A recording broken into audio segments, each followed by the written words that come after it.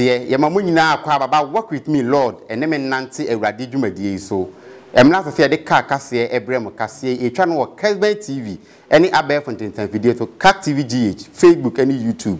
kase se be oda ne AB Crent so dem ma yefio so watalia yefi anasa sententen aba wo dem na pobi amana pepa ama anasa watete ama wa me kanfo AB Crent ama AB Crent ko de chem so a oni se wanya akon senior high school no ene di hwe animu afeyanko enseminu efie miense biara eye osofopani a o hwe Roman sorry to Kumase Patamu mu eye Most Reverend Gabriel Justice wanoche ekontrahwe ekosrasra sorry a ewo diocese ni mu nyina ena na wotwi mu wode ne trahwe ekopie nkenken so St Joseph Catholic Church won nkenken su no ko enema bebre na ko so nya se pawani behwe efe pa Bishop de futo bebre ma sorry ma de magana aban ebi komo obi bia wo bia enko enema ekos Reverend Gabriel Justice Yaw Anoche Archbishop de Kumase Archdiocese wa afimu wa kwakosra St Joseph Catholic Church ewo enkenkenso osofu pani a wo hwe St Joseph Catholic Church ewo enkenkenso eye Reverend Father Charles Enchi wane asorin penimfo asorin ma any outstations edunsia ehye St Joseph Catholic Church ase egbodwa kese eto wonsa edifre enintini akuku dambeka won ho ma Honorable Augustine Collins Intim a waye mrehye bedwani edema adehia ewo Offenso North na enkane no waye Deputy Minister for Local Government and Rural Development enso de nani monyam ebeta adwumadie no echi emra Most Reverend Gabriel Justice Anoche ekwasra St Joseph Catholic Church ewo enkenken so no odinkan ekọ enkenken so ahemfie ekochia ahemfo ene ahema enam se Bible say yemfa enidie emadie enidie ese no enti Most Reverend Gabriel Justice Anoche esumo no wodi afutuo ekoma aban empanimfo ne wana ekabie ebi wom se ada Roma womo enhwe oman Ghana yie na enam so ema onyankopon so enhya oman Ghana na oman Ghana emfa ne ntoma pa emfra wo esum no mo no enam se mpanimfo se nipa wa ya ade a wosa ayeye enti mpanimfo fa sa akwanyan so ede abasobode kese ekoma Honorable Augustine Collins Intim a woye mrehye bedwani ede ma adehia ewo Offenso North na wasa so eye enkane Deputy Minister for Local Government and Rural Development womo bona baso wadwumade a woye edeboa asore no ene oman Ghana CAC Media kasiye ene Honorable Augustine Collins Intim ebonkomo a Roman school na mko Roman netete Roman netete na mehunu se Roman safono nso empuntuo ho dwuma eya de hiam enkane school eho ye pese de be ya mrantie ene mofra be nyantete saa dwe no ewo Roman no ene me de nso ekope eno nti ehye kuna odwumadie bia so be mame so mi bakomem e de boa se de be ya womo eye adwuma no na ye me madwuma me hunu se be ne womo nyina adwuma no e baako school na wo sem da mesi enso Roman for be nhyehyɛ so mbesi enti womo ye tu sa na mo no a na me beboa me yin se adwuma no me ya ma me ho enti de ye nyina me ya ma me ho as a member of parliament. Indeed, this is my 16th year as a member of that parliament. Nyamia sofo ewo Offenso North nyina North and South, indeed, North and South. Womo efutu, womo kwanchere. Ena ehye nkuna madie. Niema meye ni nyina mo hu nyina na omo he. Eno nti no me hunu se eye adwuma nyame ede ahye mensa se me meye ema Offenso North. Na mitimi yes adwumadie afi bia edu kita nsabosome a asofu bebre wo Kumase asori mu celebrate omo afihia ye de hye omo sofo eno na ne atagye fuwa yate dede eye osofu pani of St Joseph Catholic Church so e wotana so no asa ye CAC Media director eye Reverend Father Emmanuel Kwamene Yefeji nyame eboa ye ma Bishop de nsagu no so hye ne sofo no emfie edunie eno na ode som kese e course wo St Joseph Catholic Church wotana so jankokore enema e course bebre Reverend Father Emmanuel Kwabna Efa Ejei eye wasofo pani a wohwe St. Joseph Catholic Church a ewata no so na wasanso eye director edema Catholic Archdiocese of Kumasi Media CAC Media onyankopon efre no ewa ne sofo dwumadie mu emfie pori edu 10 years ni senti Reverend Father Emmanuel Kwabna Efa Ejei etonensa edefre enintini akuku dambeka ne ho ede asida piesie ema onyankopon ewo St. Joseph Catholic Church a ewo tano so na asida som no eba na wieye no Reverend Father Emmanuel Kwabna Efa Ejei eni adofo a wotonensa fre wo mo nyina ne nabusuafo etena ase edidi enomon agye wonani dwumedie ne ba na wieye no CAC Media yensem chwani Reverend Sister Seraphine Ankra ene Reverend Father Emmanuel Kwabna Efa Ejei ebonkomo emra na wodi nimfie edu efidi dasa your friend 9 years 10 years 13 14 15 years in the same formation and had a kitwa now to baby St. Hubert say asakoya secular institution seminary and a woman years of work of the company. The Buhana, 80s, media of said, oh, Tom, and a Wakachi car, oh, Tom, Obama, and a Wakachi car. They say, oh, Tom, what dear, and they are Wakachi so. That's it, they are looking at our dear now, what the Wakachi so for, say, we are being a care Martina, say, we are the Benjamin Mission House Martina. Now, Mission House Martina, at the Embassy. Kana with him, I don't know. So sitting in the car doesn't make you a rich man. I do my and I don't know. It's a mobile and move of a bemo. Sinami de Safre, not to a Kumaswa. Cock, nay, a man now for be and Nipabi and Mawjidi and say, and I say, and Tobaha. Yeah, you as I'm saying, SSC. You try a pass into it. Into single numbers in your single number 80. And yes, yeah, free a trap. Seminar na ese be kono ebi akoto university forms ebi koye lawyer name medicine name wa ebi so mu wura be from forms ni nyina no aka be akoto forms ni ko be namfo a na me omu ho ebi koto obi ase be bo ebi okay about for any o maka enti na aka be nkam di machi na koto forms ni bi say as for the lad then so me ada me afa detail for 11 years down the line. Let's say I share myself with you now 10 years down the line. It's over 20 years in near and Nigeria the first. Now 10 years in near or more than some share myself for also meeting my so you. A man of whom of them, a messy cat in one of them, a man watch they be in one of them, a man Mrs. Mary Juliet Entry Trema eye headmistress edema Prince of Peace Senior High School a ewo South Centreso CAC Media kasie ene no ebonkomo na wobo Reverend Father Emmanuel Kwabna Efa Ejei abaso woni mfie du afidida wodi se wosofo wona dwumaden na hobrasie ene ne sompa na wasanso ehye nkranse se wonto so woni dwumadi a wodi edeboa manyankopon dwumadi ne no eye nkoso na Father Efa eye mefa the customer bar and just said, "Oh, if you have one and all your one, we who Father Efa through Father Paul and now, no at now that time was St. Louis Senior High School. Now, obey me back, obey me, Abema, obey me, Pia, and see, obey a Busiano home.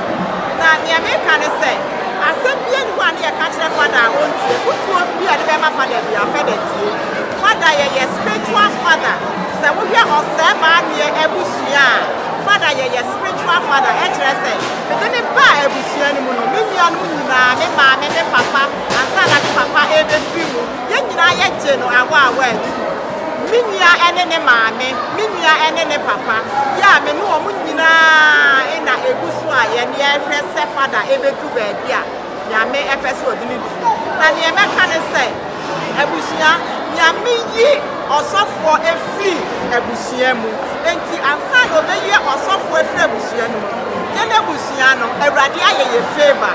enti sa favor de ama ye nyina so ye bompa ye enter ya ye friend Father Emmanuel Babna Efa Eje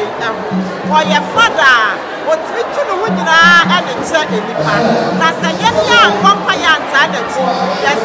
yesi rose e ma no ye pompa ye kwa bia so de mana ba bia nyame pese o bia Erade ebi Father Ifa enedai wangasa wo maame ya na me was Louis Senior High School ya nyame aya adoma o ne ya ko head Prince of Peace Senior High School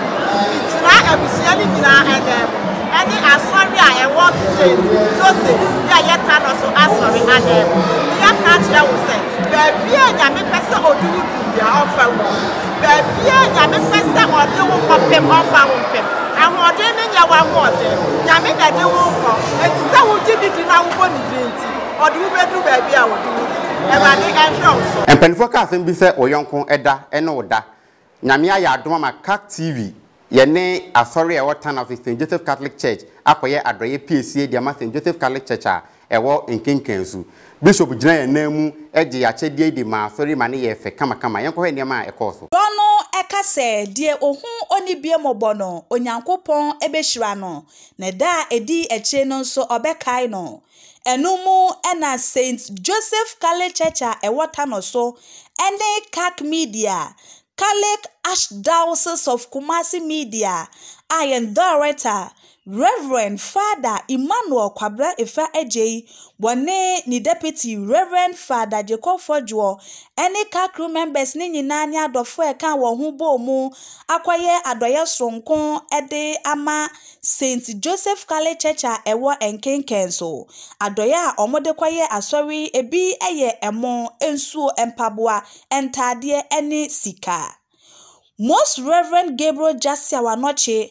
Archbishop de Kumasi Archdiocese, Bwane CAC Media ye cameraman, Mr. Oseifosu Frank ene jina CAC Media, ene tanoso St. Joseph Catholic Church anemu, ede adoye ekoma St. Joseph Catholic Church a ewo enkenkenso. Catkis a wasum ewo St. Joseph Catholic Church ewo enkenkenso, Mr. Peter Kofi Pepra ejina simpie so ejina osofopani a wohwe St. Joseph Catholic Church asori a ewo enkenkenso anemu Reverend Father Charles Entry ene asori mpanimfo ene asori a ehye St. Joseph Catholic Church ase eye outstations edu ensian 16 anemu ede asida PCA ekoma St. Joseph Catholic Church a ewota no so ene CAC Media wo adoye sonko a wo mu abeyede ama asori no na ade a CAC TV monimo daleta aye amaye parish ana afi St. Joseph Parish ye wota no so ene ma hodo a mude abeche ye no kwasem ni ade yensem ye nsususa madom ye pa entima empaboa ene ne ma hodo bebre ya ye becha ebeso parish munipa nyina so entimi gina stations edusu a ewon kenkesu St. Joseph Parish mu anemu edi ayeyi ni asida kese pa na emamo ye gidi said ya maye ansu nanku a efse we ebi pesu ye nkuro entuo ni nyina so nti ayeyi ni asida ni kabea ana me gina St. Joseph Parish nkuro tuo du su a mu nyina nemu nam dia ma CAC TV enkanka Father ya utua CAC TV ano daleta ana afi St. Joseph Parish tano so asolma yesra musamon tonkoso na mirebia empo sanya enkenka so St. Joseph nko a Parish akeka won so wo ehia emwa no muntwa woni na monhwe wonum na monum wonum so bi onyankopon onhyira mo da Principal St. Louis College of Education eye owura yere Kwani Mensa e de adesrede akwa magana ban se onpa na nimbe school no me school ni mowa wodi nsem ina tuja e wa bra school ni o graduation a e course wo Emburum eye school campus wo say na odi tu St. Louis College of Education eye Catholic school a etete akyerɛkyerɛfo school yi baaye atete mpanyin ene anintini pii de aboa oman Ghana enwomasua ene nadekyerem wɔyɛ kwankwaja som de ama wɔnom a abagye nteteye we ne de etoso dunkron owura yere Monica Kone Mansa eye principal wɔne nsɛmtwerɛfo di nkɔmɔ no wɔde school ni haw atodwa wasra ban ene wɔnom a wɔnsɛm wɔ bie sɛ ɔmɛboa school no challenge there you will be edi kan se na me kan wo me report mu no ye ni lecture halls and your friend say residents for the hostels for your students. Currently level 400 students fee as a result of accommodation issue inti enama omu fee inti esre aban se ka contractors are almost see dynama ye no mbobo modern nanka se kabia ewo mu no yebetua ma wo mu na on betumi ababetua so ama afa ye ba society STS a student no am supported teaching in schools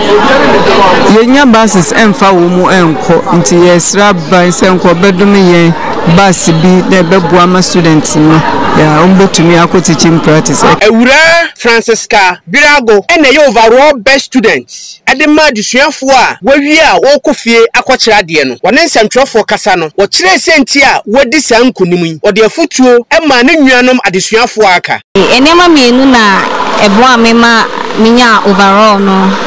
dedi kan meka se mahofama minya de ma onyankopon adwuma always bia no me involve me home engage me home in that the level 100 as freshers no and you have a orientation being to your former vice principal in the name of Mr. Safu Solomon or take you through admonition or catch you say you per se you achieve excellence I will say you timi etu hours 2 hours is honum na ye bia the daily say the beya e bia ye botaye ye pese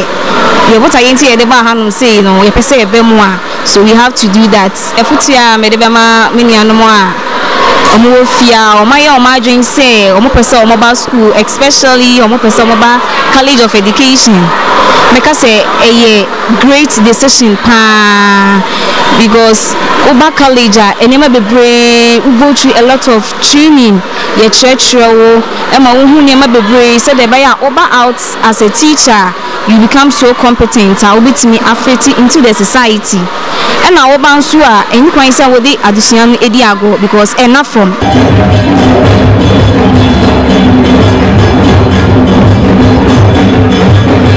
kasem no asi me koi na me de nchia PSA ma me pani ba kwa me ne wo adwuma mu eye opani Ike dodo na friend kwam na bodi nyame chia no ye no kese pa titru me yire enu mabusuafo nyina so me chia wo mo eye Reverend Father Emmanuel kwamre ifa eje ye man happy anniversary yes nyankopon se omo no ho ban na ne 10 years a onya wasofo di mu no nyame fa bibire nka wo no ye se metusela no ne no ne nam so ye benya inhira na akoso atretene yen ama CAC TV so aye krabehwe me am di kase utia me ye ohene bakwa na